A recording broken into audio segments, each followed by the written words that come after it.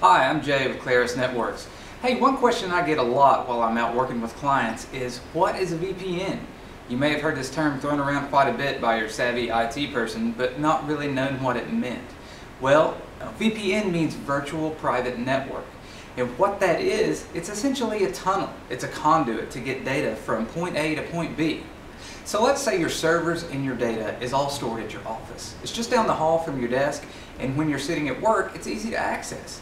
Well, a VPN will allow you to access that same data from virtually anywhere as long as you have an internet connection. It allows you to work from home. It allows your business to expand to multiple offices and all access the same data. Now, to boil this down to its simplest element, a VPN can happen in one of three ways. It can be software that's loaded onto your computer.